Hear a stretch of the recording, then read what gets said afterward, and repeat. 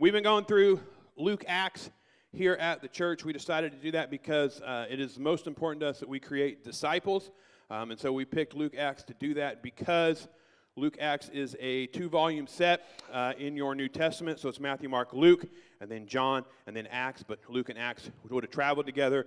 They would have been the set. They're both written by the Apostle Luke. They were written down then for a historical account of Jesus, which is the gospel according to Luke. So that's the life of Jesus, his birth, his growing up, his ministry, his miracles, his teaching, his death, his resurrection, and then he ascends into heaven at the end. But before he ascends, he tells his followers to go into the world, create disciples, baptize in the name of the Father, the Son, and the Holy Spirit, and I will be with you to the end of the age. And so if you wonder, well, I wonder what happened when he said that, that's the book of Acts. And so we've been going through the book of Acts for about a year and a half now, and we are in Acts chapter 20 this morning.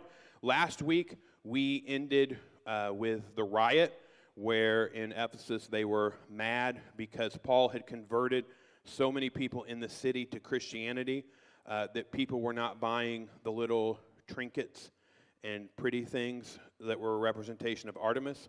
And so those people who made those things got together and threw a big fit and screamed and yelled for 2 hours until the mayor told them all to go home, and they did. So if that sounds interesting to you and you're like, man, I really wish we had that message this week. Well, you can find that online. You can look us up on Facebook. You can look us up on YouTube. And you can watch old messages. You also can watch old Wednesday nights. So if that's your jam, that stuff is available online, and you can check it out. This week, then, we pick up right after the riot. And I'm going to be real honest with you this morning. Sometimes when you prep messages, they kind of prep themselves. Things tend to work out, and you're like, oh, okay, I see where we're going with this one. Today's message was not that way, so you're going to have to bear with.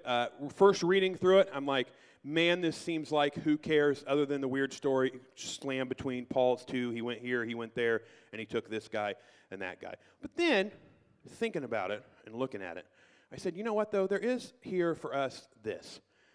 How should we act as a church? Are there things that we can pull from this that Paul is doing that maybe we should be doing ourselves because Paul's doing them, and we could maybe live out his example? So that's what we're going to look at this morning. If you've ever been to Vintage, you know that I like to end messages with Go Be That Church.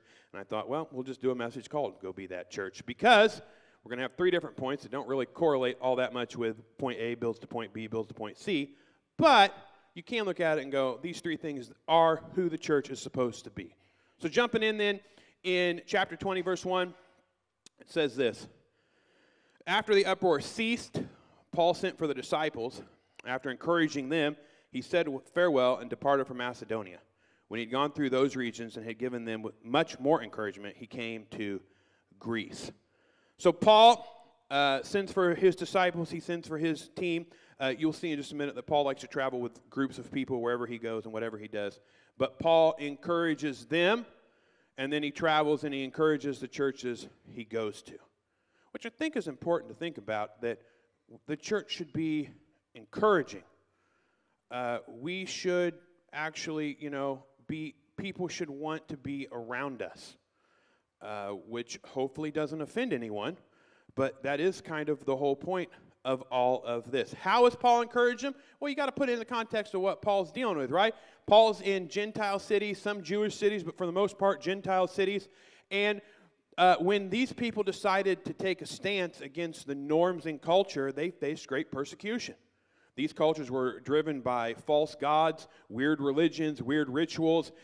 They were very open about sexuality. They did things that were, wild and radical. And then Paul comes along and says, hey, Jesus came. He was the Jewish Messiah. He died and he resurrected. And because of his resurrection, we have access to the Father through him if you believe. And the only thing that he asks is you put to death all of your own desires and your own thoughts. And if you do that, then you can know God. And so these people made the decision to do that. But when they did that, then they took a lot of persecution in the world, which is how Christianity still works today. You can get online right now and post certain things, and if you put them on your social media, you're going to get flamed to death. People are going to lose their mind if you post certain things. You can't say that. You can't believe that. You can't do that. And so as Christians, reading through this and looking at this, you don't say Paul went to the disciples and he gave them 12 talking points to go prove why he was right and everybody else was wrong. He doesn't take them and say, hey, we're going to train you in hand-to-hand combat so that you can go to war. with your enemies. We'll stab them in the throat if they have any opinion different than ours. We'll eviscerate them in public forums. That will show them. What's he do? No, he goes and he encourages them. But for encouragement to work, here's what I was thinking about this week. For encouragement to work like what Paul's doing here, people have to be open about who they really are, which is hard for our world because we live in a world where you can't really be open about who you are. Which is really weird when you stop and think about, we also live in a world where everybody says just be who you are. Right? What a contradiction that we've created. Be who you are. Nobody can tell you who you are. You discover your own personal truth, and you live it out. But then also, on the other side of that, don't let anybody ever see you bleed. Don't let anybody ever see any problems you're going through, any things you're struggling with. Don't let anybody know you're not having a good time. Don't put your problems on other people. That's your problem. Well, how do you encourage somebody that doesn't let you know what they need encouraged for? So first, for the church to be able to encourage, the church has to be honest about who they are, which means we all have to embrace what? The idea that we're all sinners and fallen short of the glory of God, which means nobody in this room is any better than anybody else, period. Now, if in your head you're like, I hear what you're saying, Pastor Pat, I really like that, but I disagree. Because you can say all that day long, but I am definitely better than the drug addict. I'm definitely better than the person who can't control themselves sexually. I was good and they were bad. No, you got a pride problem. And your pride problem's just as bad as anything somebody did trying to figure out who they are when they made bad choices. You ain't better than anybody else. And you know what you need encouraged? Be humble. Don't forget that even though you think you got it all figured out, if you don't believe in Jesus and you don't follow Jesus, you're never going to heaven either. The only way we come to the Father is through Christ, which is encouraging. Because what it means then is life stops being a series of checks and things that we have to do to make ourselves presentable to society. All we have to do is believe in Jesus and he makes us presentable. That should be an encouragement to you. And when we read about Paul going into the world and about Paul talking to these churches he's going to, that's how he's encouraging. Is he's telling them, hey, stop worrying about what all these other people think. I don't know how many times in youth ministry, I had to have that conversation with people. Students struggle really hard with this, especially junior high girls. Now, junior high girls, I had in my youth group, and I tried to love them. What was always funny, though, was junior high girls enjoyed hanging out and bothering me, and I could never figure out why. I even had people say to me, why do they come around you? You're so mean to them. I'm like, I'm not mean, and I don't know, and if you can tell me how to make them go away while they still feel loved, I would be open to those inspirations. But it would never fail you'd have a junior high girl come up. What is wrong now? Pastor Pat, she said my mom was fat. My response always was, well, is she? Why do you care? I'm fat. If somebody goes, you're fat, I go, well, you are observant, and you're wasting all of our time because we've already noted this. Do you know that when the world attacks you and the world says things about you, the only way that hurts you or bothers you is if you give credence to what it is they're saying? Why do you care what somebody thinks if somebody doesn't care enough about your feelings to not say things that are hurtful? That's encouragement for you this morning. Stop worrying about what other people think and what other people judge you for, and recognize that you believe Jesus died and resurrected. Let's be that church. Go on from there. And then we get this run. So buckle in as I butcher these names. There he spent 3 months. And when a plot was made against him by the Jews, as he was about to set sail for Syria, he decided to return through Macedonia. Side note here, this is funny to me because it's about to set sail, implying that he then didn't sail and he walked and decided to walk back through Macedonia, which was a longer trip. But then when you read through the rest of these scriptures, Paul spends all of his time walking because he's afraid of what they're going to do to him on boats. Anyway, Sopater the Berean, son of Pyrrhus, accompanied him. Well, that's good. And of the Thessalonians, Aristarchus and Secundus. Aristarchus probably is of noble birth, hence the name.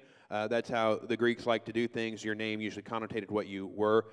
So you have Aristarchus, who probably was important and special. But also then you have Secundus, and they're listening together. Secundus literally means two and is a slave name. So if you had slaves, you just named them numbers, 1, 2.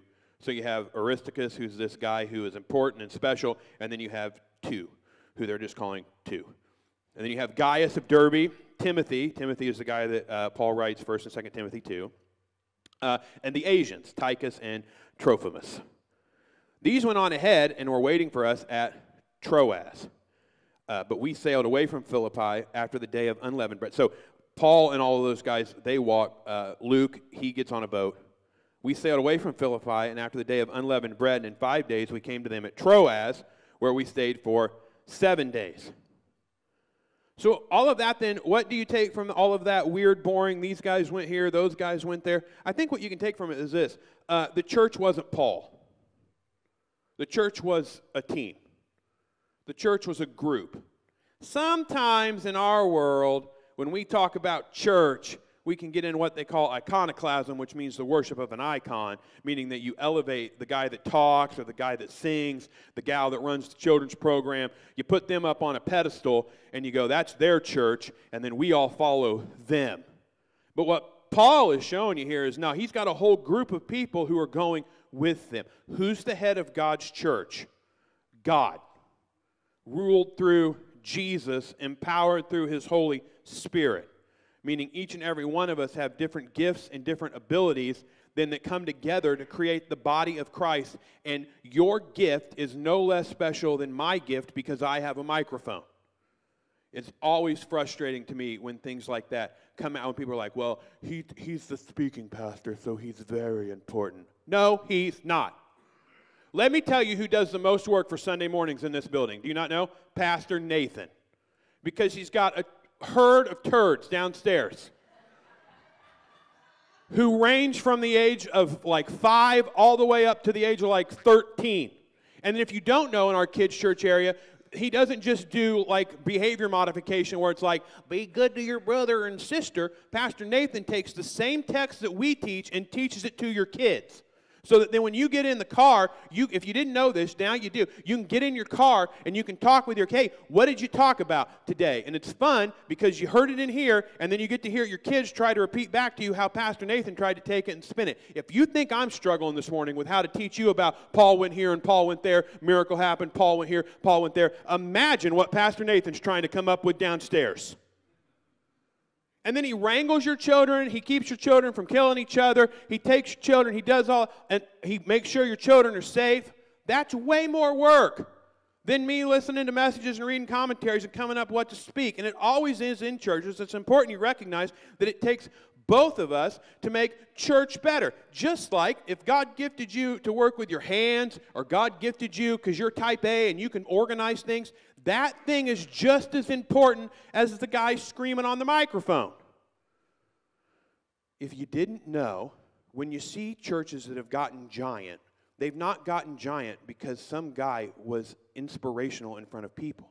They've gotten giant because some guy was able to get behind and over his own pride and get humble and put people in the right positions so that it's equipped to grow and become what God wants it to be. We are not here to push my agenda. We're here to push Christ's agenda. And Christ's agenda is that people are lost in darkness and need to know the truth of his word. And that truth is, he died and resurrected for the forgiveness of your sins. So no matter what dumb thing you did, no matter how bad you messed it up, there's always a way back to being useful and beneficial and full and complete in the eyes of Christ. And that happens through Jesus. And it takes everybody collectively working to make that happen. And so here at Vintage, that's the church we're going to be. Go be a church where every person is valued and has worth and has meaning and is needed. You're not a bump on a log. You're not a silent observer. We need each and every one of you to engage with your world that you live in, engage with the gifts God's given you so that people who are lost can be found. That's the church we're called to be. You go from there into this weird story. 3 weeks of coughing makes me question God's existence. Anyway, on the first day of the week, when we were gathered together to break bread, Paul talked with him, intending to depart on the next day, and he prolonged his speech until midnight. There were many lamps in the upper room where we were gathered, and a young man named Eutychus, sitting at the window, sank into a deep sleep as Paul talked still longer, and being overcome by sleep, he fell down from the third story and was taken up dead. Now, there's two types of people in the world when they hear that story, and I've learned this over life.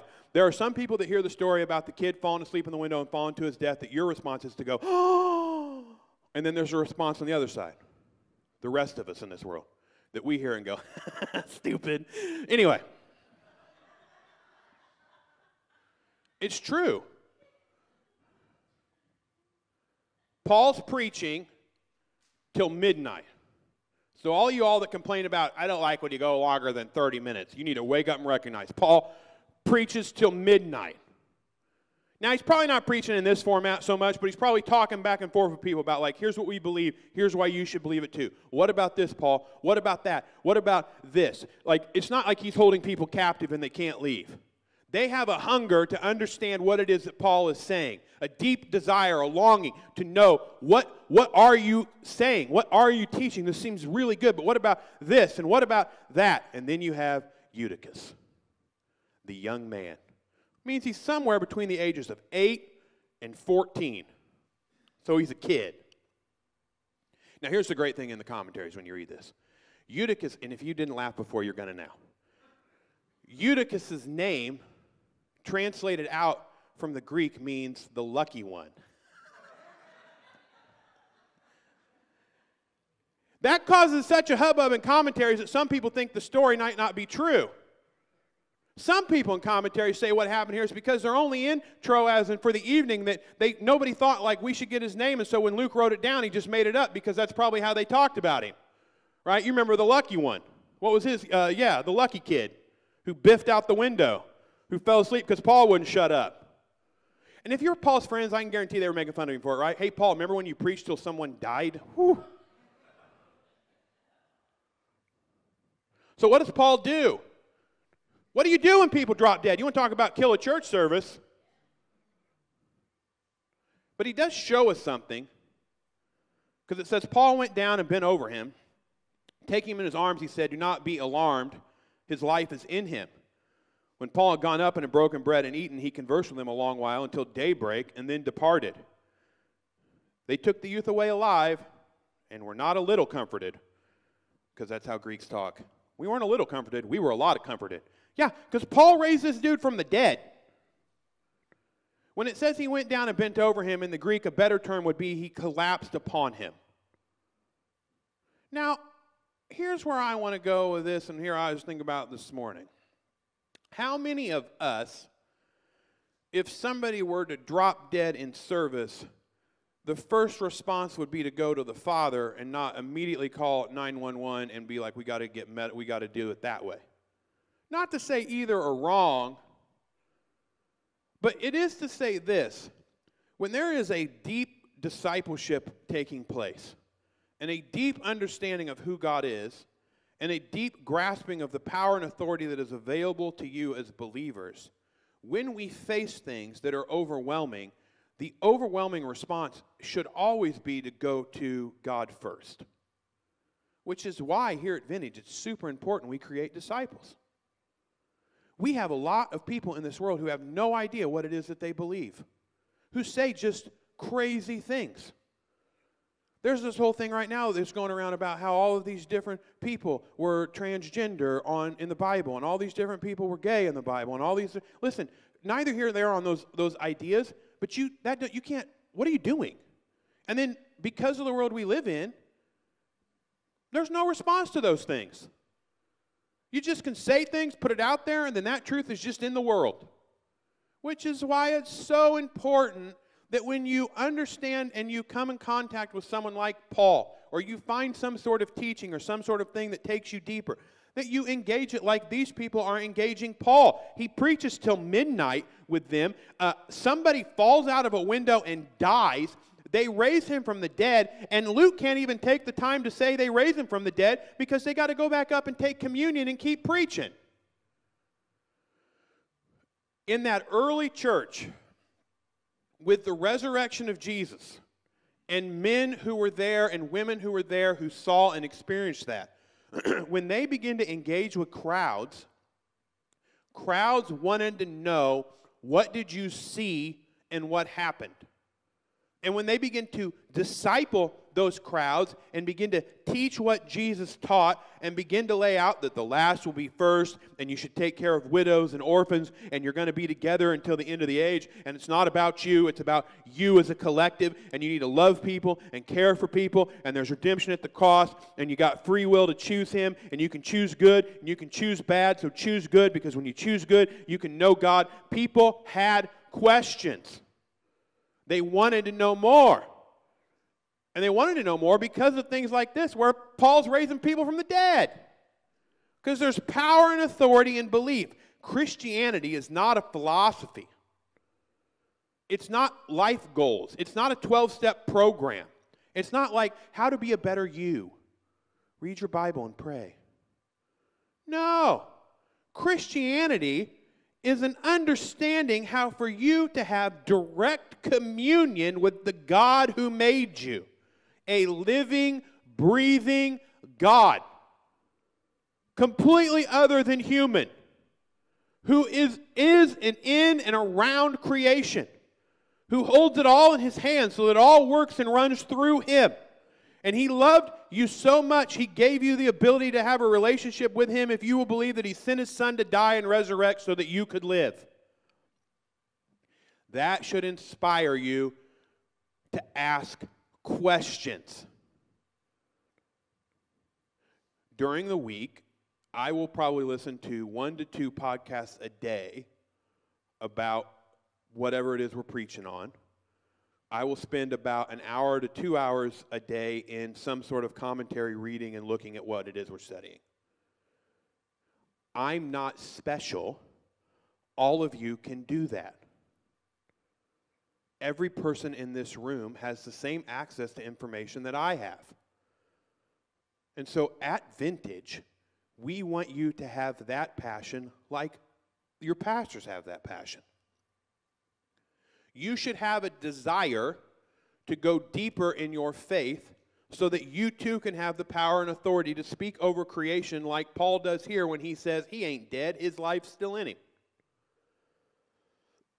Imagine looking at things in this world that the world looks at and says, this thing is dead, that thing is dead, that thing is not reachable, and saying, oh, that's not dead. I know that thing's not dead because God is the giver of life. And I know God. I know God because I'm steeped in understanding who He is, because I spend time on my own, reading, studying, listening, and growing in my faith so that I can then engage this world. We talked about the church as a team, but the church also has to be discipled so it knows what it's doing. If you take 11 mediocre football players and you put them with the best coach in the world, and you give the guy 6 weeks, and you let him run, get him in shape, teach him a playbook, show him how the game works, and then you go out and you pick up 11 dudes off the street. I'm putting my money on the trained team every time. I know there's anomalies. I know you can end up with some, Jerry Rice showed up, and what do you do? But for the most part, training, persistence, getting into shape, those things matter when you engage in a simple thing like football. How much more so then in a world that wants to destroy you, that doesn't believe in the way you believe, that wants to attack you? How much more important then is it for you to spend time studying and thinking about what it is when you say, I'm a Christian? This is why discipleship is paramount at Vintage.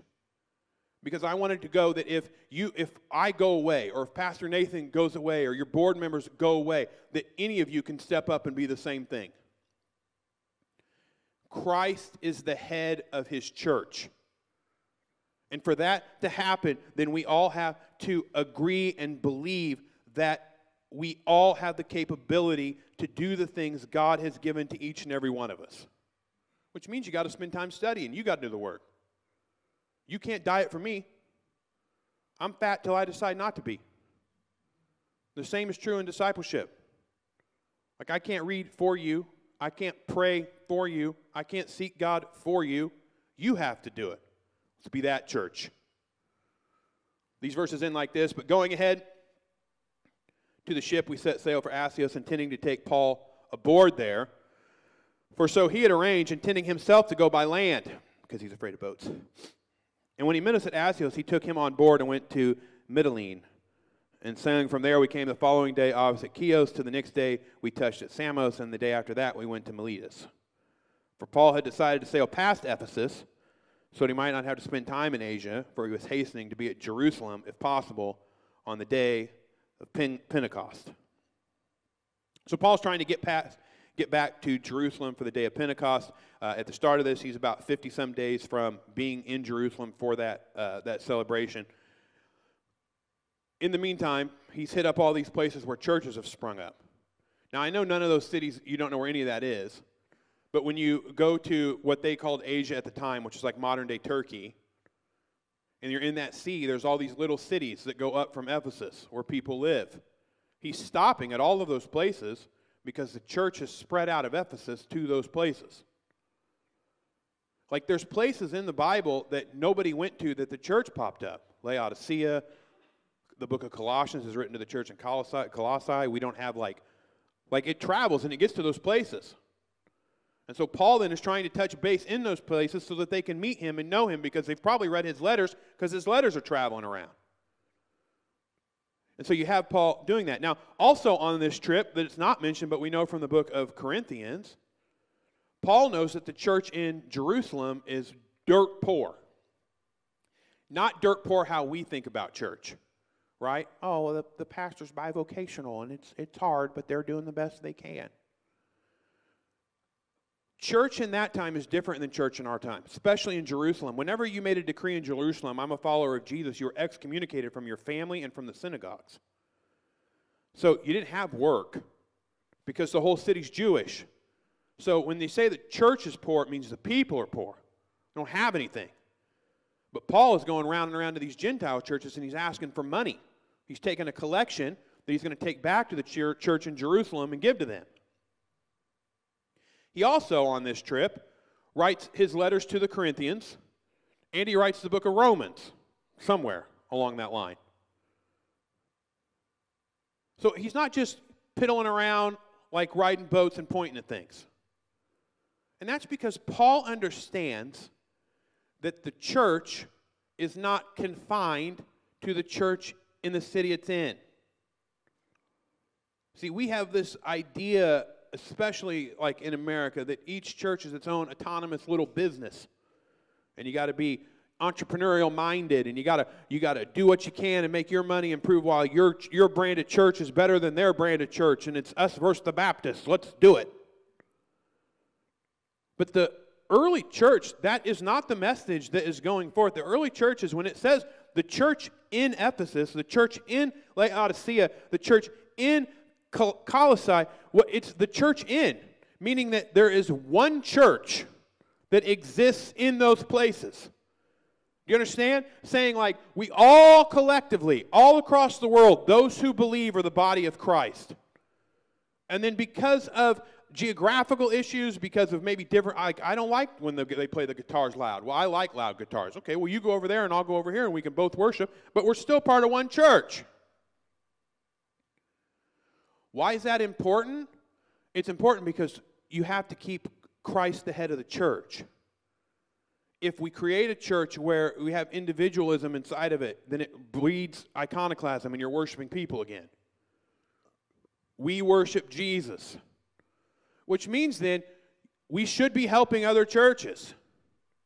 If you don't know about Vintage, we try not to start programs that other churches do, because they do it. Right? New Life Pregnancy Center has an incredible thrift store. So when people call me and they go, hey, we have stuff to donate, what should we do? I say, take it to New Life. They already have an established ministry. We don't benefit anything from that. Right? Like, they don't promote us there. There's nobody that's like, where did you come, Vintage? Well, here's their card. Make sure you go on Sunday and make sure you tithe. Thank you. That's not what it's about. Either you're a business and you're trying to make money and you're marketing Christ, or you're a ministry and you're trying to reach people who are lost. Meaning then if you want to be the most effective, if somebody's already doing something you're doing, then get out of their way, pay them and support them and help them do what they're doing well. Because we're all collectively the church. There's not a space inside of church for the pride of I'm special because look what I did and look what I created and look what I grew. You didn't do anything. Nobody got saved because of you. Nobody came to know Jesus because of you. Nobody changed who they were because of you. Do you really believe that because of what you say or what you preach or what church you attend that somehow you're more effective in your faith than the guy who's not? You're not. Well, Pastor Pat, my grandpa's church is so boring. Don't go. You don't got to go there. Go someplace where you get fed and you're a disciple, but that doesn't mean they're not discipling your grandpa. And it doesn't mean you shouldn't support them, pray for them, and believe in them. Because we are at war with the enemy of this world, not with each other in different buildings. We are not competing with other churches. We say all the time, if you're going somewhere, go there. If you don't like it there, you're mad at leader, then don't be a bump on a law. Find some place where you can worship and be happy and go there. And invest there and be there and give there and love there. Invite people to be there. But we're not here just to push around a big ball of Christians from one church to another church to another church and be like, this is a church now where nobody's angry, but give it a minute. We'll be mad, then we'll go somewhere else. Our job and our call is to present the gospel in a way that people who are lost can be found. And I hope this morning as we talk about going and be the church, you understand that is the heart and the passion of Vintage Church. I don't care about people in Christianity who've been steeped in Christianity, who've done Christianity their whole life. I don't care whether or not they are the ones who come to church at Vintage. If you do, God bless you. I'm glad you're here. We're not a country club, though, and I'm not here to cater to you, and we're not here to create something that makes you feel comfortable. This is a training ground and a place that we're going to push you, make you uncomfortable, and teach you what it means to be a follower of Christ so that you can get off your rear end and go into a world that's broken and interact with people that I can't interact with so that they can see Jesus in your life living and breathing through you, because if they don't, they are going to march into hell, and you are going to be responsible because you didn't share your faith with them. But Pastor Pat, I don't know what to say. You ain't got to preach. You ain't got to scream. You ain't got to yell. Sometimes the best Jesus people see is not you saying something. It's you loving them. It's you encouraging them. It's you being there for them when no one else is. It's you never giving up on them. It's you every week saying, hey, where are you going to church? You should come to church. Every week I have Edge kids I text. Get your rear end into church. And every week they don't show up. But I ain't quitting. I'm going to keep doing it because that's my circle. Those are my kids. Those are people I want them to come back and be where God wants them to be. Because this is not philosophy. This is the understanding that you can know Jesus, and you can know Jesus by believing, and you believe when someone tells you how to believe. And that happens when Christians are discipled, and they understand they're on a team, and they go in the world to reach people who are lost. Meaning that we're going to do our best here, and they're going to do their best down the road, and they're going to do their best over there, and all across this world, every church is going to do their best because we want people to know Jesus. And if you don't like that, and you don't want to be on board with that, then you don't understand Christianity, and you're in the wrong place. Go find a country club to be a part of. That's God's church. That's who we're called to be. We are in the last hour, and we are at war with a world that doesn't want us to preach and doesn't want us to teach. They want us to be silent and not talk about the truth. What I'm challenging you with this morning is know your truth. Read it, understand it, steep yourself in it, and then get up on a rock and scream it to this world, because this world needs Jesus. And until they have Jesus, we'll keep screaming it. And I'll keep screaming at you to scream it. Let's go be that church. Let's pray. Lord, I come to you this morning, and I thank you for our time together. Lord, I pray that this message will be a challenge to all of us on what it means to be a follower of you. That, Lord, church is not something that we do, it's something that we are. Lord, I pray that as we seek you this week, as we step out in faith, as we find new ways to be discipled, new things to read, new things to listen to, new things to think about, that in those moments you would speak into our heart and speak into our mind. Lord, I believe that we are on the edge of a great move of your power and your authority in our church and in our section of your body. And so, Lord, I just lift up this time with you as we steep in you. Lord, this time that we'll spend studying about you and learning about you and understanding you, Lord, as we become adults in our faith, Lord, I just lift this time up that you would begin to move your Spirit through this. That, Lord, you would not leave us at just a place of education, but you would take us to a place of experience, that by understanding who you are, by building the foundation of what it is we're called to be, that you would make us up into a monster of a team to go to war with the enemy of this world. Not with people, Lord, but to go to war with the enemy of this world that wants to lead people away from you. We know you are knowable. We know you love us. We know that you have a way to understand us and to teach us and to reach us. And we know you love us as we are, and you have a perfect plan for us. And so, Lord, today I lift each and every person up in this room, that first and foremost you would encourage them greatly. That you would show them they're not garbage, they're not junk, they're not useless. They have a place and they have a purpose and they have talents and they have gifts. And then, Lord, I pray that you would bind us together as brothers and sisters in Christ, make us into a team. Use us effectively in this world, Lord. Help us to be bold about our faith. Help us to be wise about where we step out. Help us to be wise about what it is that we do to reach those who are lost. And then, Lord, I pray you would make us into disciples. Disciples that resonate in a place where we say that's not dead, but it's full of life. Lord, I pray that with our understanding that you would take us into the deep places of you. You would expose your Spirit to us in a way that only we understand because we've spent time studying that Spirit. And then, Lord, I pray you would use us in our spot in your church in this world. Lord, help us to find ministries that we can help. Help us to find missionaries that we can support. Help us to find things that we can be a part of, Lord, because your church is global and we are a part of it, and we believe that salvation is for all people. It's in your gracious name that we pray. Amen.